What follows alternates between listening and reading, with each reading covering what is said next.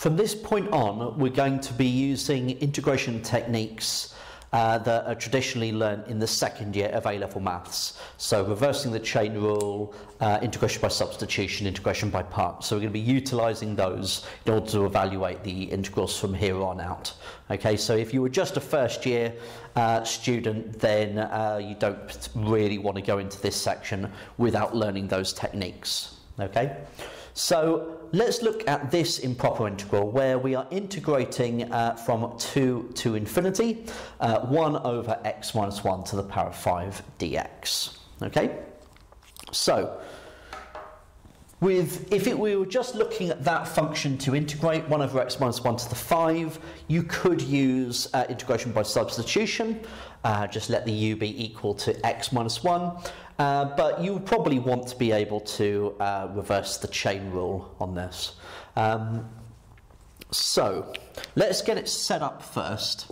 So we're going to have the limit as a tends to infinity of the integral between 2 to a of 1 over x minus 1 to the 5. So I'll write that as x minus 1 to the minus 5 dx.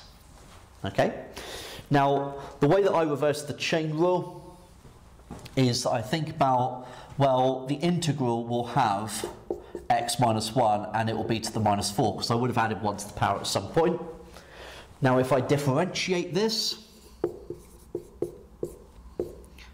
I'm going to get, well, the derivative of the inside is just 1, so minus 4 comes down the front and take 1 from the power. So I know that that differentiates to that, so this integrates to that, so this will integrate to 1 over the minus 4 times x minus 1 to the minus 4. Effectively, you divide both sides of your equation by minus 4. So this is the limit as a tends to infinity of minus 1/4 x minus 1 to the minus 4 evaluated between 2 and a.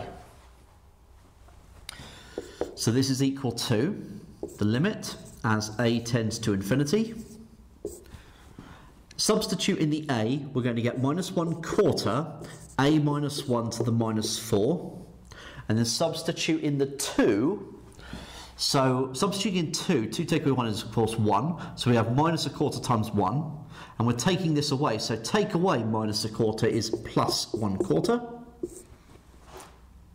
and this is going to be equal to 1/4 because as a tends to infinity, a minus 1 to the minus 4 will tend to 0.